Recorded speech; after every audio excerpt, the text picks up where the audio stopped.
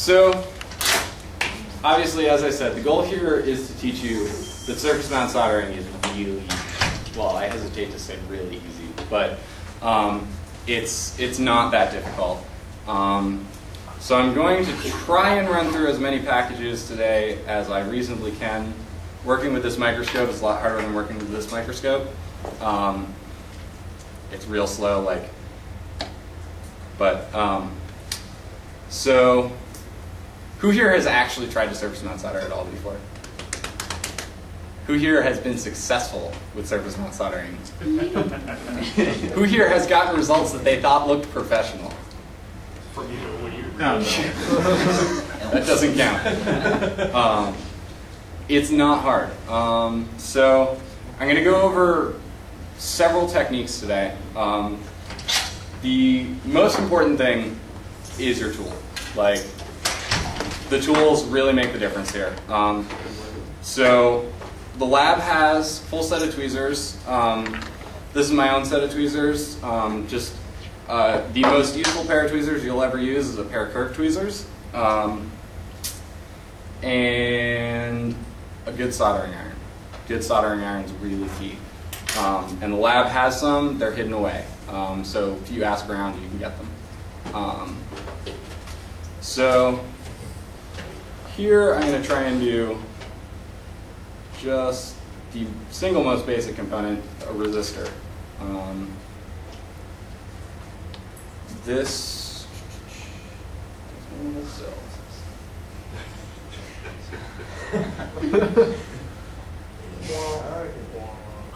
some chewing gum.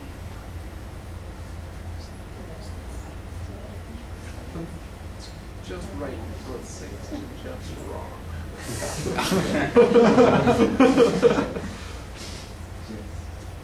All right. Well, we're going to hope you can see well enough there.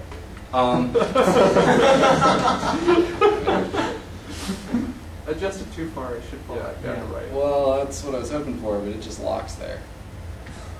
Wait, stay. No. You need like a separation that Someone hold it, yeah. The problem is as soon as you bump it, it goes out of effect. I'm going to grab some tape. We'll be right back.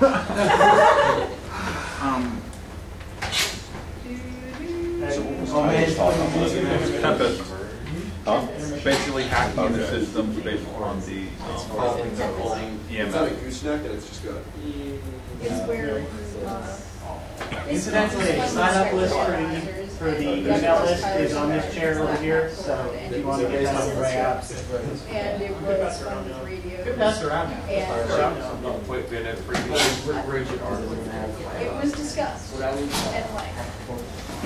I found all the videos from it. Morgan, would it help if you like made it higher? Nope. Like, cool. Doesn't focus the light distance. No. Yeah. Watching my mirror.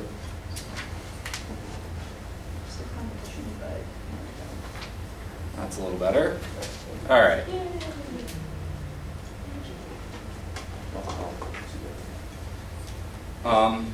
So one of the pieces of equipment that's also hanging around the lab, board clamp. It's really useful for this. Hold your piece flat and off the table for your hands to get at it.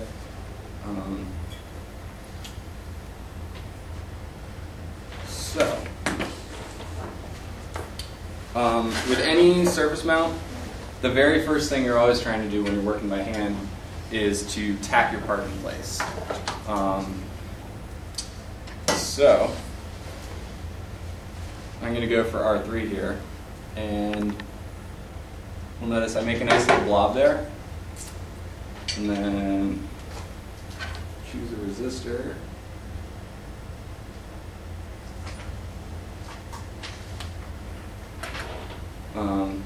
And when you're making your blobs, you'll figure this out, but you're going to want to figure out what hand you are, whether you're left or right-handed. Generally, you hold the tweezers in your offhand. So I just place the component down, and I'll tap it, and that reflows the solder. But if you can see it from the side, which you probably can't from there, but the component is still lifted up a little bit on the side that's tacked. So you just squeeze your tweezers together, push down a little bit, hit it one more time, and it falls flush. And now one side's done. And all we have to do. Put the pad on the other side. And we've got a fully soldered resistor. So really dirt simple. So you'll run into a lot of resistors, obviously. Capacitors are identical.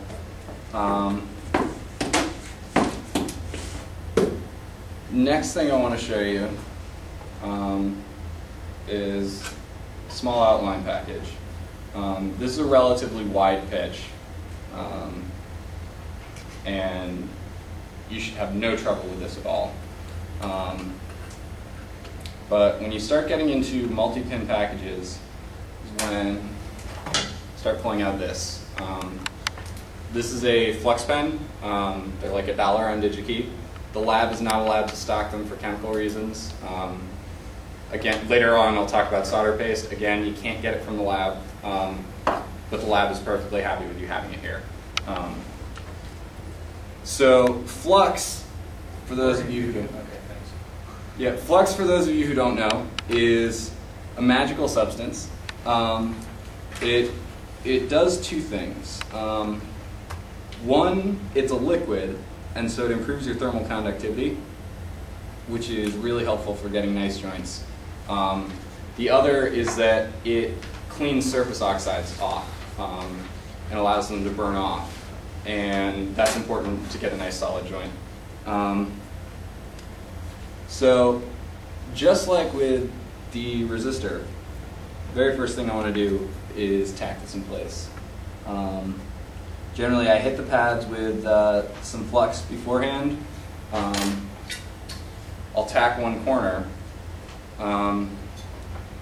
There's a little bit of art here. You'll notice I go in and I hit the corner of the pad, and I want to touch the solder not near the actual pin, because otherwise I'll start bumping the IC.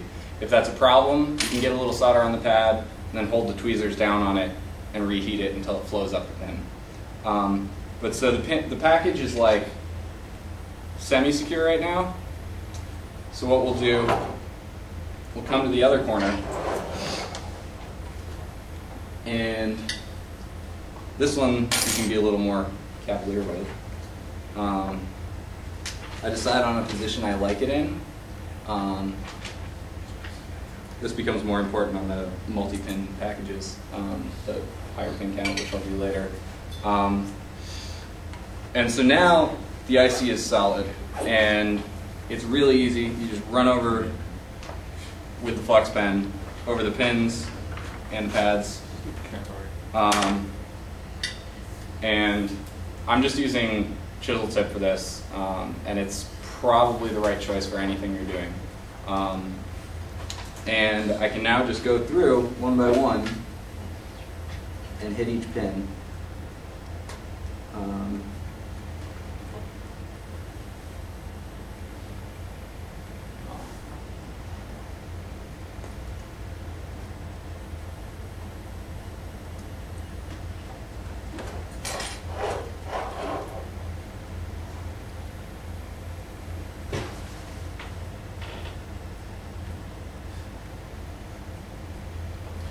And we have a perfectly surface mount soldered part.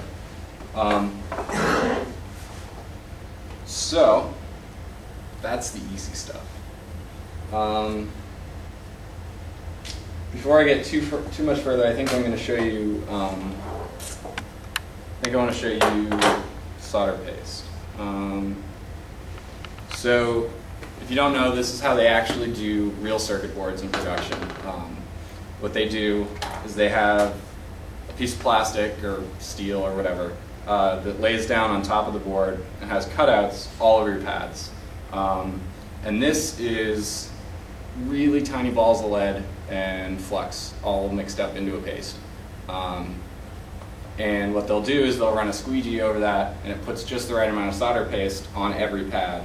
And then a machine comes in, drops your components on it, and then feeds it through an oven where it gets melted.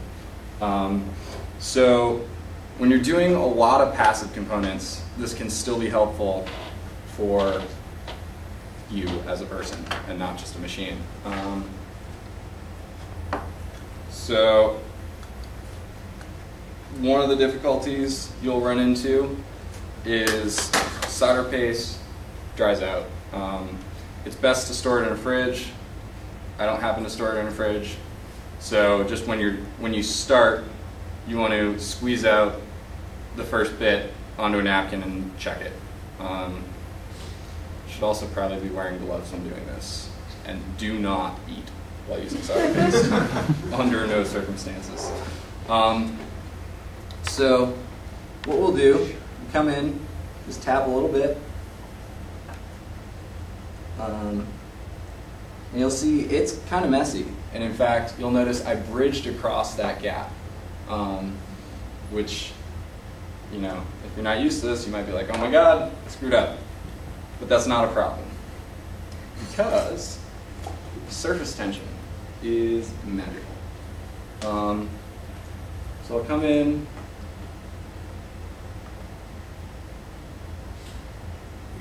Maybe. Okay. So now all I have to do is take my resistor and just stick it down. And in fact, I can be a little bit sloppy with how I put it down. Right here, I'll just squash it down. There's paste coming out both sides, it's a little bit crooked. So now, we move over here. This is an infrared rework station. It's always sitting out in the lab. And it's designed to be fancy, but a lot of the automated controls are difficult to work with. So what you really need to know, there's an infrared lamp up top, has the ability to just focus here, has a shutter here so that you can change the diameter of the spot you're heating. And it also has, down here,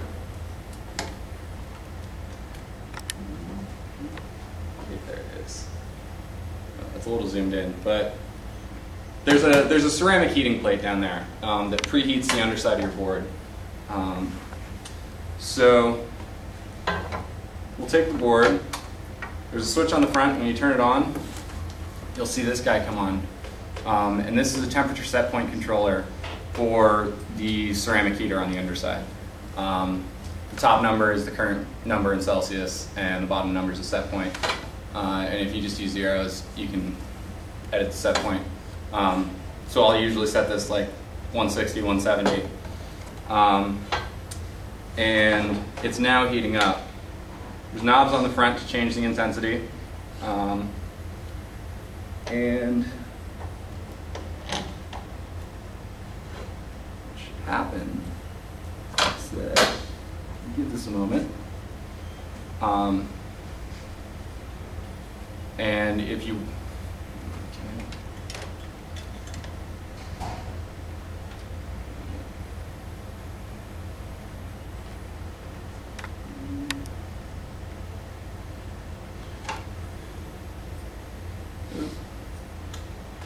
okay, well, yeah. So one of the things that you can't see right now is that, right, so that's flowed. Back over here.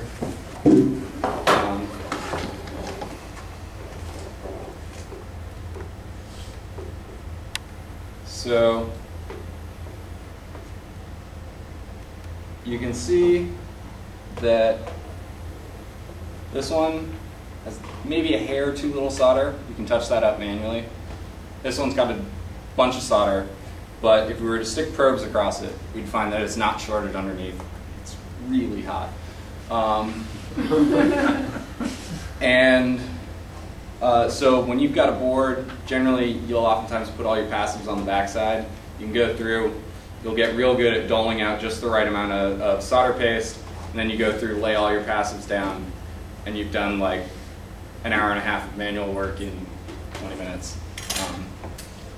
So that's really the only purpose I ever see for solder paste. There are people who will disagree with me on that. I've never had much luck with most of the other solder paste techniques. So, come over here.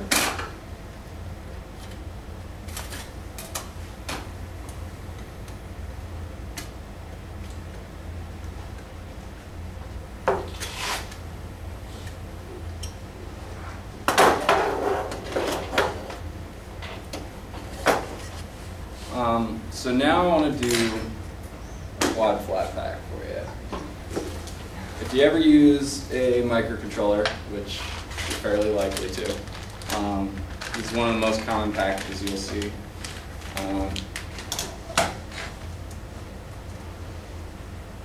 you can open it.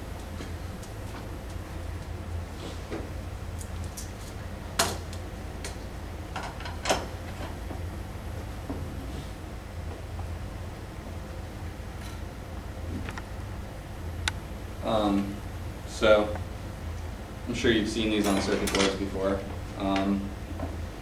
Key things to remember. One, if you're using our standard circuit board manufacturer, which is Advanced Circuits around here, solder mask, or silkscreen and solder mask, for the most part, don't cost any money and they don't cost any time. So don't ever make a board without it, because you'll really hate yourself when you go to assemble it. So I've got a white dot here, and this small dot on the corner of the package is the pin 1 indicator. So here's where alignment gets tricky. Package this large is not the worst, because the pins are spaced apart. But what you can do is, when you're pretty sure you're most of the way lined up, you can tack one corner, twist it a little bit, and tack the other corner until it's just what you wanted. So for now, I'm pretty happy with how this is lined up on this edge. So I will tack it, it shifted a little, but I'm not hugely worried. And now I come over to this corner and decide that I like.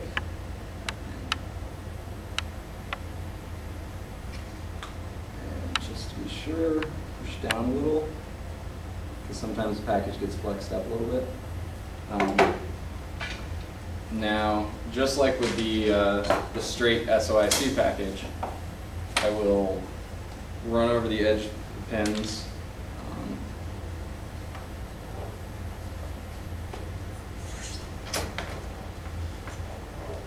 And here's where I want to introduce drag soldering. This is a word you may see on the internet and other such places of ill repute. The idea is flux will do a lot of the work for you. So we're going to go for this entire side in one pass. And before you saw me, I would lay the solder down and I would tap one pin at a time. Well, so now what I'm going to do, I clean my iron, I get some solder on the end of it, put the solder ball down, and as I run over, you'll see it just creeps up the pads.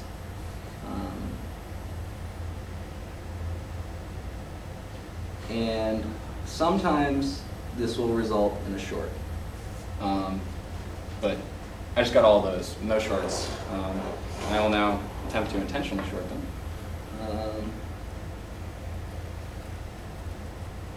So if you use too much solder, what you'll end up with is right here on the end. It's a little hard to see from that angle, but you'll notice that the 3 pins on the bottom corner are all bridged underneath. It's kind of hard to see. Yeah. Is that visible? Yeah. Okay. So I have a chunk of solder wick.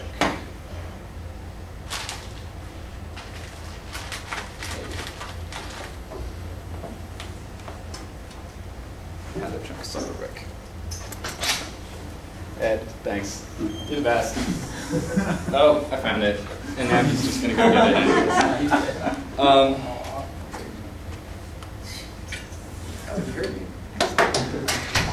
So now we can just come in and just press this on top of the pads, heat it up, and the solder flows out.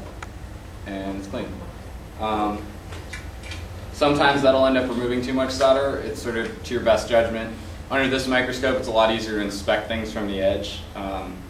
And that's a really good technique when you're soldering is once you're done soldering a package like this, lift it like 45 degrees and slide the microscope up so you can still focus on it and get a look underneath the pins, because sometimes you'll short underneath there and you'll need to do something about that or else you'll be sorry.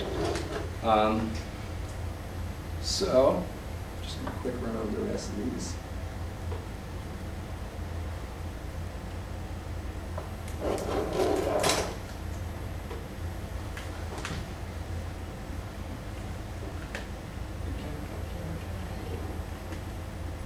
There we go. In, nominally a minute and a half of work, I have a full package soldered. How many pins was that? 64. Wow. Yeah, so admittedly, this is a fairly large pitch package. What is This is a either TQFP or PQFP 64. But all the quad flat packs come in multiple pitches, which is the space between the pins on each side. And so, for example, this is a much finer pitch device, which I think I'm about to do. This is where the drag soldering really comes in handy, because it's borderline impossible to do each pin by itself when it's this fine.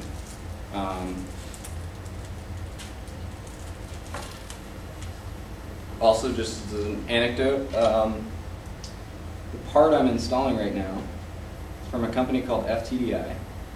And no, I do not work for them, nor am I getting compensated. It's a fantastic little chip, and when you're doing microcontroller work, it's the easiest way to communicate with a microcontroller. It's a little USB to serial port converter, and if you're not familiar, all microcontrollers, with essentially 0 exceptions, will have a serial port on them. And this way you just have a USB port on your board and plug it into your computer, and you can suddenly make your project that much more interesting. So alignment on this is going to be a little trickier.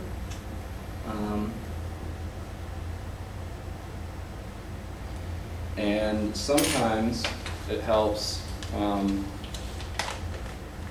for real cheap on DigiKey, like $5, you can get one of these. It's just a set of dental picks. And not to be used for other purposes. And you can peg down a pin and hold it, which is a lot easier to do with a real microscope. But once I decide I like it,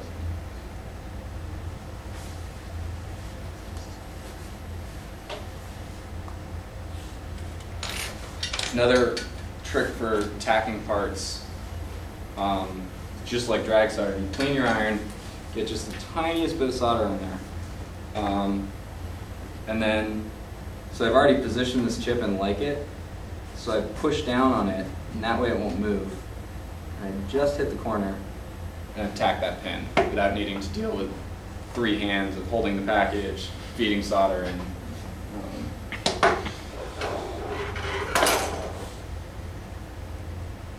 now, on this side, that pin's tacked.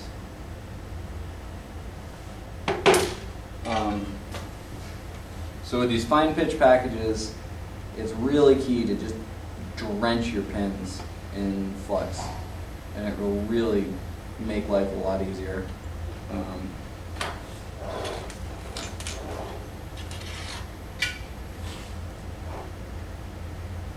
So,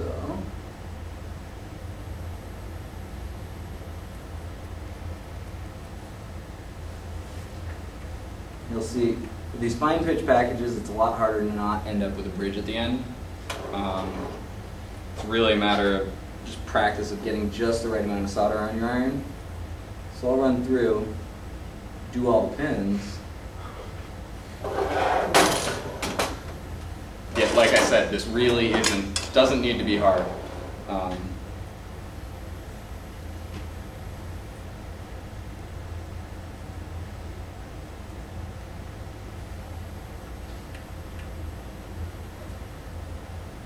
frankly, I'm doing this without the microscope, so with a microscope it's a lot easier.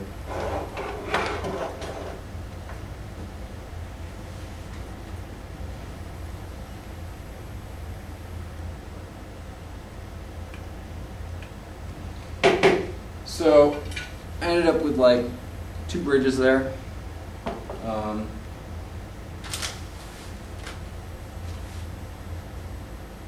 And keep your solder clean, it just makes your life easier. You make it work if you don't. But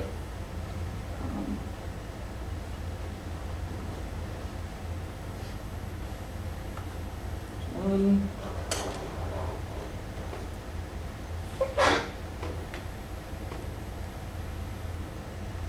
And 2. I'm going to do quick inspection. Especially with packages like this, it's real easy to miss a bridge that's underneath. So you want to make sure you check.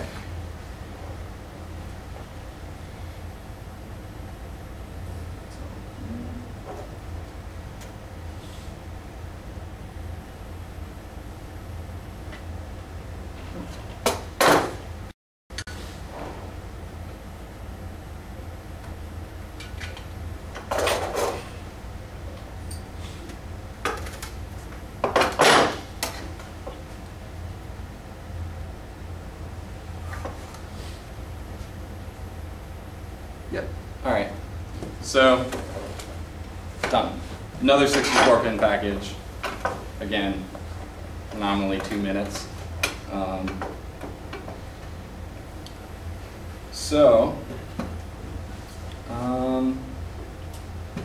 Next interesting bit. You'll definitely run across crystals, or in this case, an oscillator. And so any microcontroller needs an oscillator. You'll find in data sheets, they'll encourage you to use a crystal. If it's your first project, don't use a crystal. Crystals are great for mass production because they're cheap. They're incredibly sensitive to their load capacitance. And so you can end up with a situation where it doesn't turn on, you're not sure why, because it turns out your scope probe can't actually probe a crystal, because by probing the crystal you've put enough capacitance on the circuit that it won't oscillate. Or if it does oscillate with your scope probe on there, then you know you're doing it wrong. But so these guys are just, it's just a little tin can included in the can, everything you need. You just give it a voltage source and it outputs square wave with almost the exact same accuracy that you can get out of a crystal. Crystals will be more reliable over temperature, but like I said, oscillators just boot and you can probe them and it's just all kinds of good. So again, just gonna do a little blob on one pad.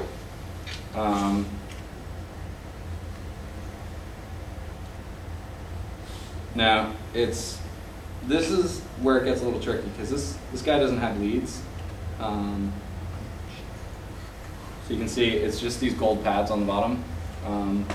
Sometimes helps just tap it with the flux. Thing to be aware of, when you're done with a board that you've been manufacturing with flux, you need to wash the board and like literally scrub it in hot water. And then leave it off, obviously, until it dries. But especially the chemical flux will slowly erode the wires, and over the course of the device will kill it. So.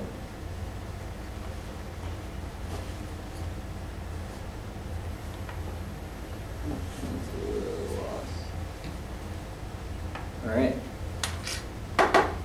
And just like the other ones, so this is similar in many ways to a QFN, which is a package that I'll show you in a minute. The pads, you can see these little divots right on the sides. The gold pad extends up the side, and that gives you a really good place to heat up and wick solder into.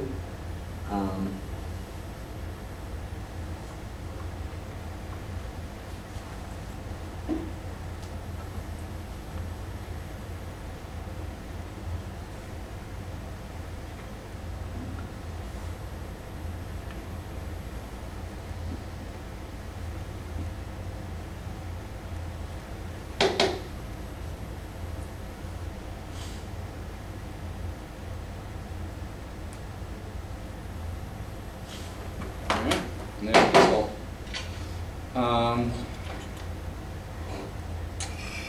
So another average component you might run into,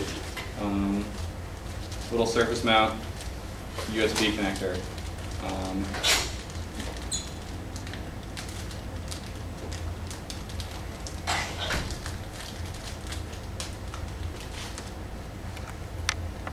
These are a little challenging. You'll notice, so I have it upside down for you right now. You'll notice that we have a shield back here that actually sits above these pins. So when you make your footprint for this device, you want to leave a little bit of extra exposed pad so that you can feed solder into it and have it wick up. It's a good thing to be aware of that when you look at data sheets, they'll give you a recommended footprint that is 99 times out of 100 designed for machine soldering, where they don't need any external access to the pins. So take a look real carefully at the package measurements. See what the outer width of the package pins are, and if that is exactly the width of the pads, then you're going to want to fix that, because otherwise it'll be a lot harder to solder. Whereas if you have lots of nice exposed copper, you can sink heat in and slide solder in from far away.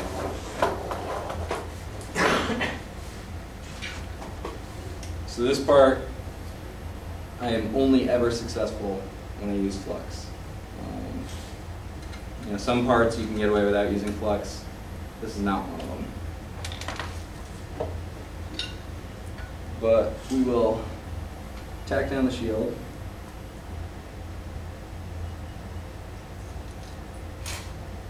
Make sure we like the position.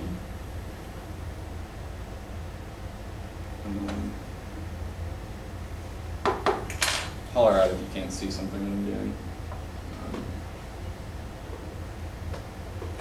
So we've got two sides of the shield, and now here I'm just going to come in underneath the pads, and you can see the solder that's coming out on my pads, and if you look from the edge you can see that it's actually wicked under. Shield.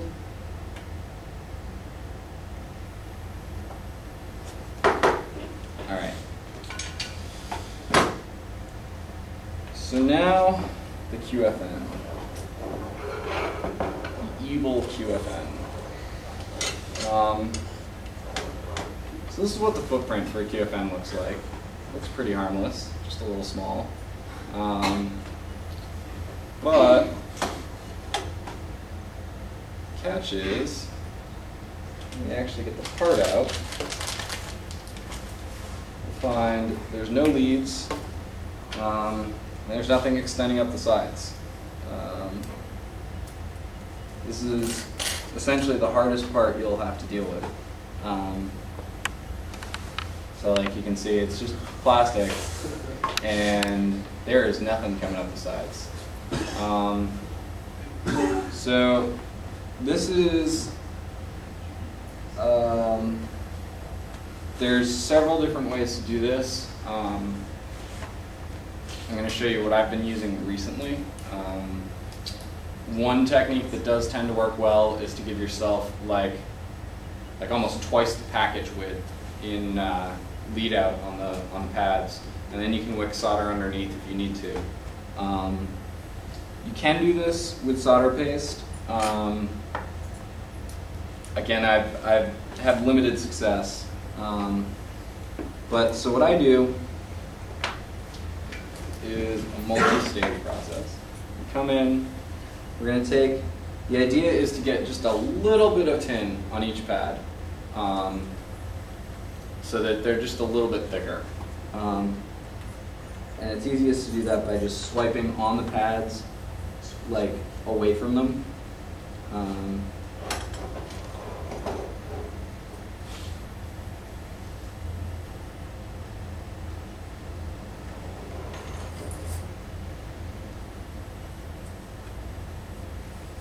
Alright.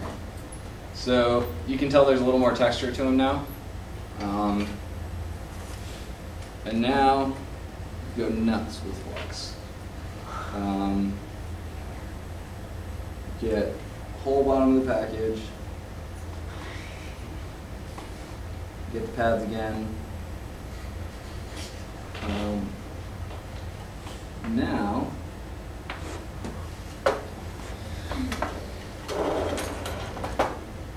after some tedious work placing it,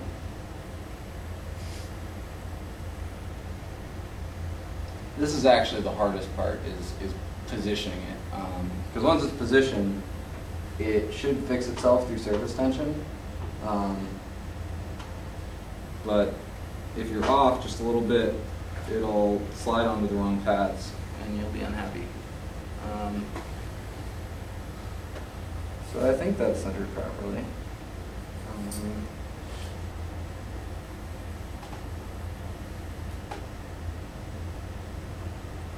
And you just give it a little bit of a tap to lock it in place. And we come over to the reflow station and we cook it.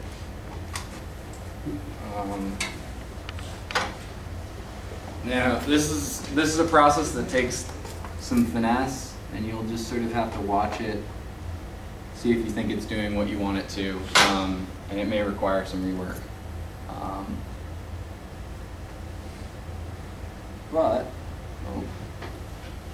And if you start taking with it too much, you'll be sorry, like I am.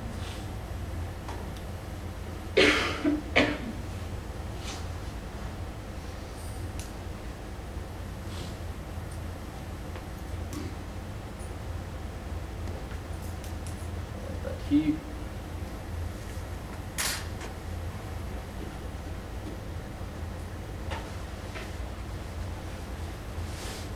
If you use the rework station a lot, the light will probably start to annoy your eyes pretty quickly. There's a set of goggles on the table over there that you can absolutely use. Alternatively, a good pair of sunglasses is a good thing to have.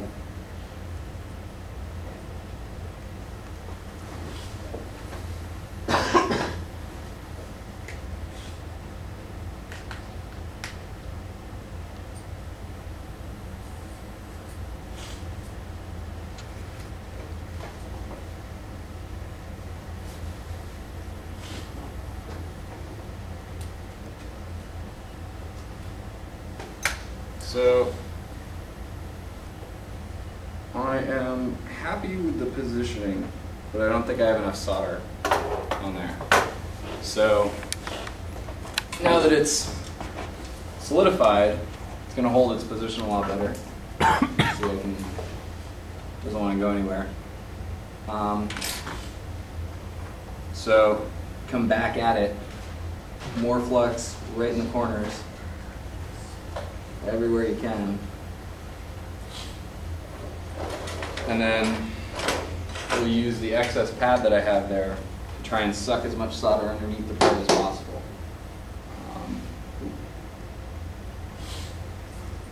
So see how they're kind of flat right now?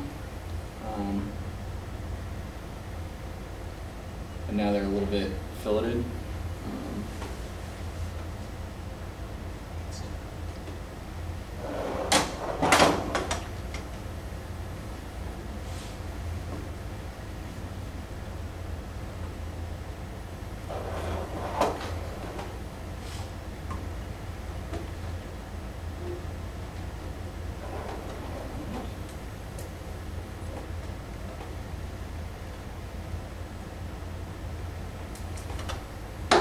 So, I'm fairly confident that that guy is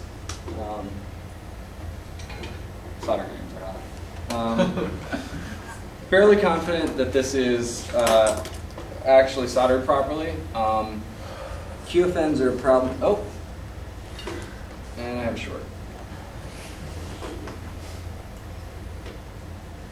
It's gone. QFNs are very difficult to verify. And oftentimes it comes down to, if you can, probing with an O-meter at adjacent pads, seeing if they're shorted. But at some point you got to bite the bullet and power your circuit on and hope it doesn't blow up. If you were in industry, you'd have an X-ray inspection machine that would do it for you, but not an option. So my recommendation is, if it's your first board, steer clear of QFNs. They're not undoable, and you will at some point run into a problem where someone's made the perfect IC for you, but it's a QFN only. It's a cheaper package for them to manufacture, so they like it, and machines don't have a problem with it. So you do have to get used to it. Would you want to, on the silk screen layer, put a outline so that you can make sure you have positioning properly? Yes, that's very important.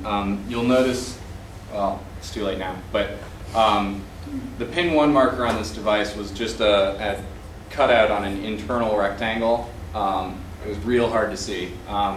It's much nicer to do your outline that's designed to be right at the edges so that you can center it on the silk screen. The catch with that, though, is that generally your indexing tolerance on the copper layer versus the silkscreen layer may be as much as 10 mils, which might be enough that it's no good anymore. So it's kind of a crapshoot. And it's really up to you which way you want to do your solder mask. Silkscreen. So that's pretty much everything that you'll run into for basic soldering. And that will manufacture just about any board that you want to build. There's a couple other component types. This is what's called an SOT23. They're very common for single transistors. I don't have any to show you right now, but the technique is identical to the resistors or any other part. You're going to want to tin one pad, place the component, tack it, and then do your other sides. The other thing I didn't get into is voltage regulators. You'll find any voltage regulator has this big thick tab, and you want to tack on that, and you want to make sure that it's really nice and flowed, because it's real easy to get a cold solder joint there. Other than that, I guess the one other really important skill when you're making your first circuit board is green wiring. So I think Mike Tweak said it best. Being really good at green wiring is like winning because you have the biggest pimple. You win and yet you still lose. You're inevitably going to mess up. For example, the first revision of this board, I wanted an extra set of wires that wasn't there. So we have this 30 gauge wire.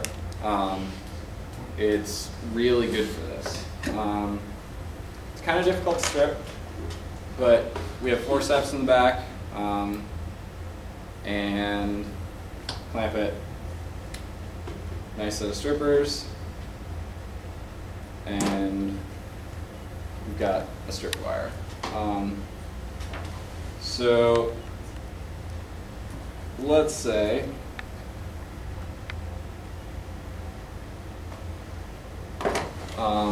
we'll just say the corner of this micro. Let's say that was an I/O pin that I wanted to use and didn't get a chance. I didn't wire it out for whatever reason. You can take this wire, and I'm only going to do one side for you. But it helps to build up the solder that's there.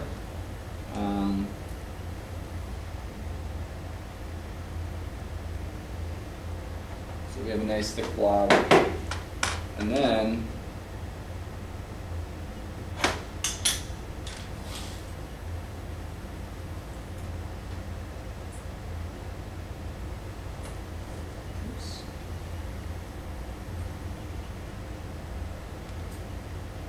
so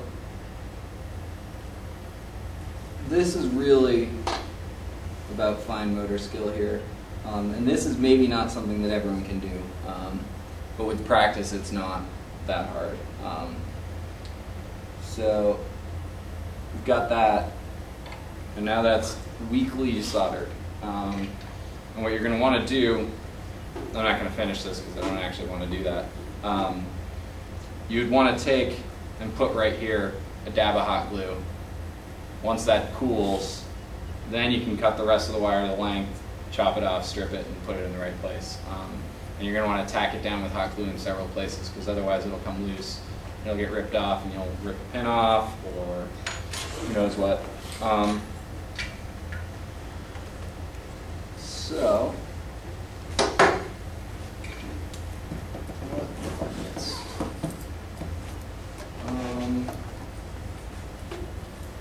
pretty much, I think that's everything.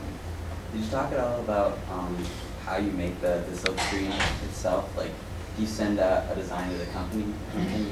Yes. Okay. So yeah. So for those of you that aren't familiar, I think are we giving an Eagle talk? At some point in the semester, we're going to give an Eagle talk. So your printed circuit design layout software will generate files that are the copper layers and the silk screen layer and the solder mask layer. And then you just send those all off to the manufacturer and they take care of it. We have, as students, you get a really good deal with this company called Advanced Circuits, and it tends to be who we use in the lab. You can make a 4-layer board for $66 a piece, up to 30 square inches. You can make a 2-layer board up to 60 square inches for $33 with full silk screen and solder mask. It takes about 2 weeks. And yeah.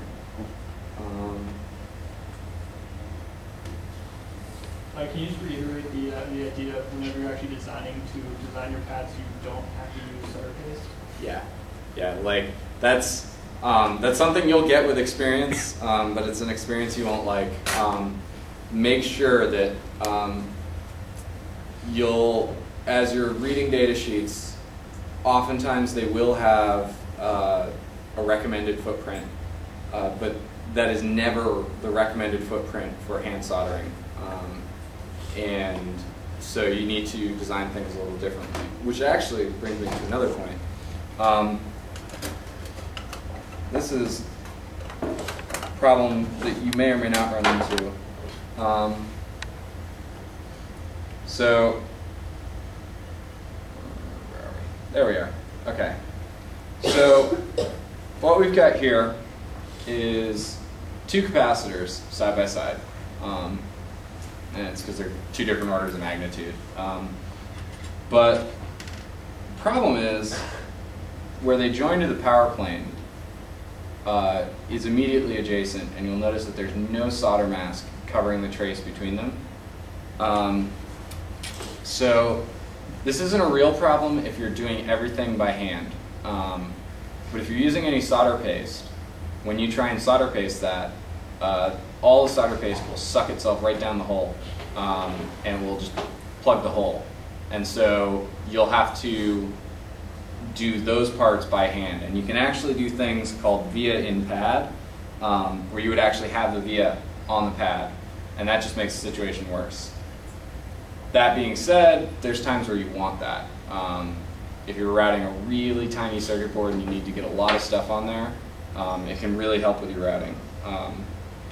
But when you do that, you either have to fill all the holes manually, or for an extra price, you can get the circuit board manufacturer to plate over it. But that's not really within the realm of what you want to pay.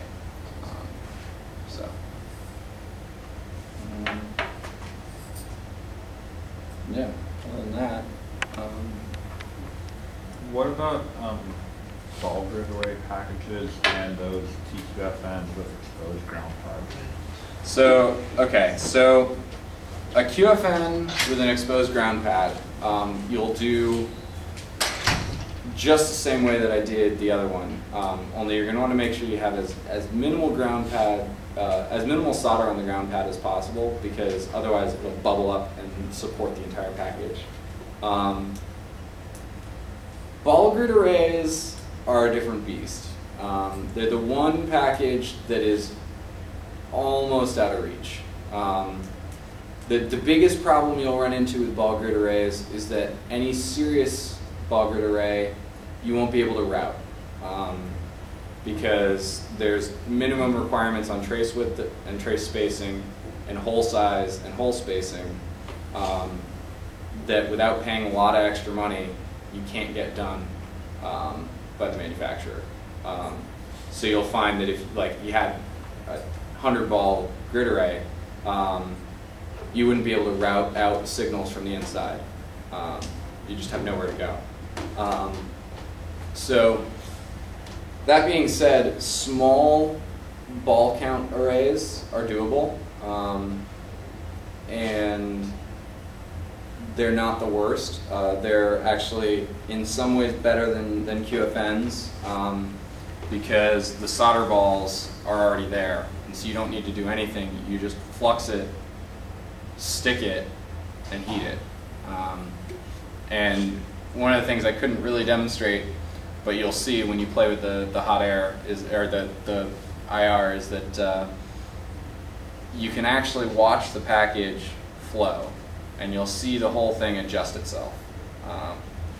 And like resistors will pull themselves in line, capacitors will pull themselves in line. Occasionally you'll get what's called tombstoning, where if you have too much solder paste on one side and almost none on the other, the surface tension will lift the component vertical. And that can be a pain in the butt.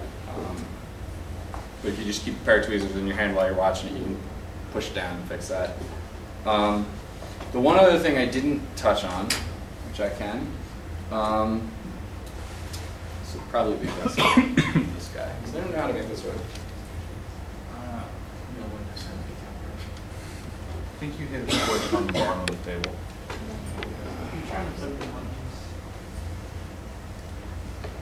Okay, so that's clearly on.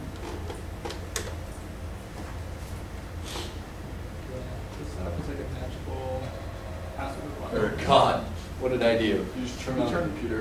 You turn on the fire PC.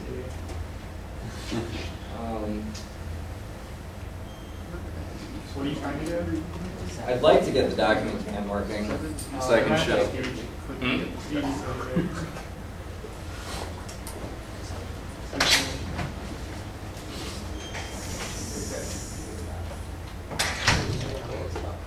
He said he thought about it, and he's like, wait, no, it's late. So you decided to use some solder balls on the bottom. Whatever. It's just these are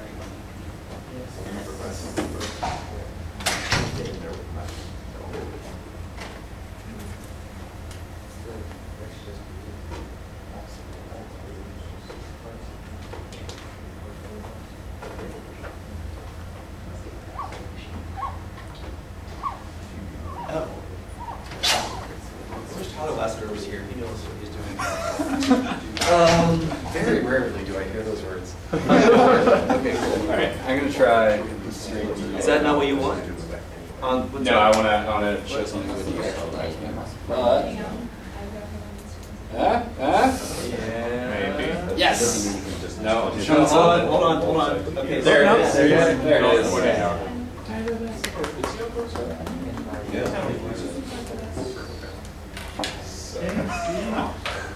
I did so much work for you. I looked at the cable. All right. Thanks, Sedge. No. Oh. Please wait. Northern Polish use the earth on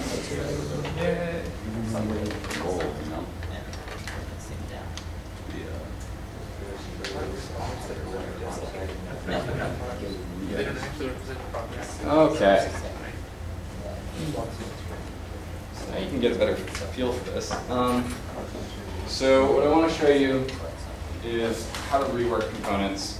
So from time to time, build a board and decide that some component's dead, or for whatever reason you need to remove a component or swap it.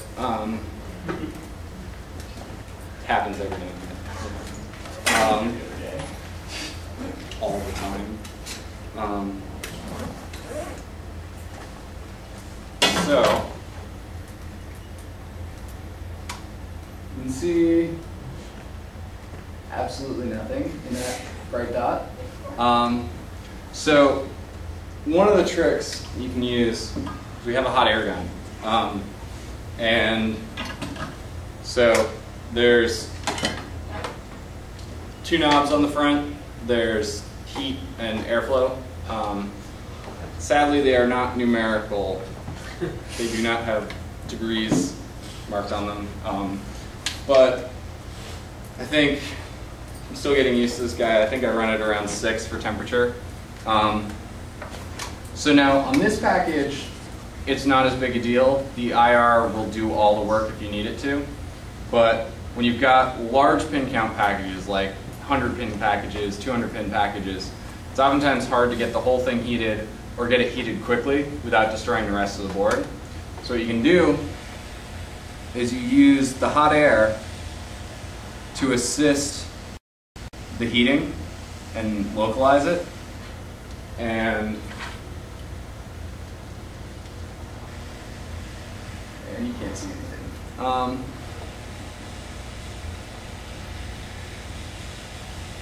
So yeah, and now it's free. When you're done removing a component, so you can see how those pads are brighter than the rest, and they're actually a little raised. You'll probably need to go over the pads with solder wick to clear off any excess solder before trying to go to the next component. The other thing is when you turn this off, it will keep flowing for a little bit. It's just to cool it off.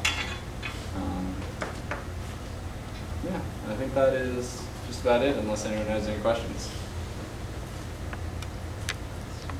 Are there any hot tweezers in the lab?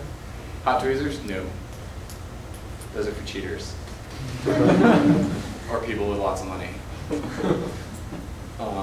Yeah? How big is the iron? So that's an interesting bit.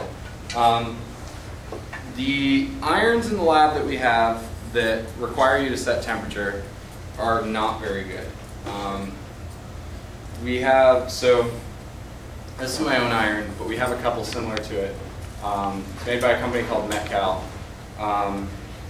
And the tip actually determines the temperature. You don't set the temperature. They actually have a nifty little bit where the whole thing is an RF power supply, and the heating element at the end is a material that above its Curie point will not absorb energy. Below its Curie point it will. So they manufacture the material to have a Curie point at exactly what temperature they want the iron at, which means that you've got closed loop control where the feedback element is actually at the point of actuation. So you end up not being able to get cold spots on your iron, which is really nice. But that said, this is 600 degrees Fahrenheit. 700 degrees is necessary if you need lead-free.